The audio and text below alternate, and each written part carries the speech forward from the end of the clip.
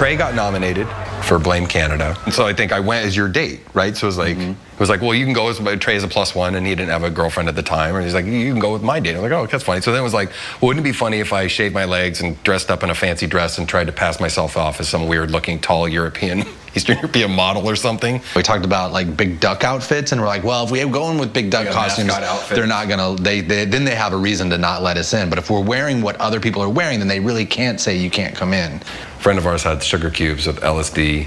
That's so crazy now to think. Like, just so nuts. The whole idea you would go, I mean, even to just go, okay, you're going to go to the Oscars, take acid and go to the Oscars. I'd be like, no, dude, I'm not doing that because I don't know what I'm going to end up doing. That'd even be too scary.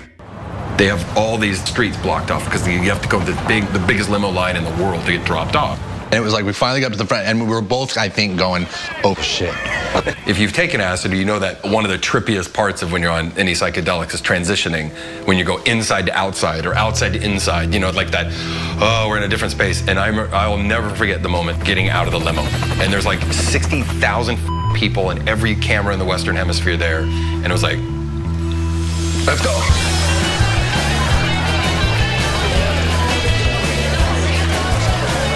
We're going to go downstairs to kind of simple and kind of elegant. I don't know. Doubt it. Tell us.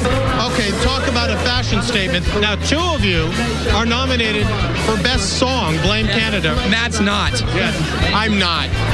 We said we can't say anything about the dresses. Nothing about the dresses. No matter what they ask everyone us, would go, don't say guys, anything. what about the dresses? Why the dresses? And we go, magical night tonight. Just all the stars are out. Is that why you're in the dress? It's just such a magical evening, and everyone looks so spectacular. You know, we just wanted to be a part of it all. It's a night of magic. What? Come on. Only thing we could have done a little bit better is we could have put powdered sugar all over our noses. Just have been totally like, you. I also remember actually then having to sit there in the actual Oscars, and you're coming down off the acid. So you're simultaneously coming down, and you're having to now sit through the Oscars, which suck. There were people that were like, dude, this is my big night. You. Yeah. But that was the funniest thing to us. We're like, really? Like, this is bullshit. It's Hollywood. Like, let's rock, you know? But we don't have any friends anymore. I wonder why.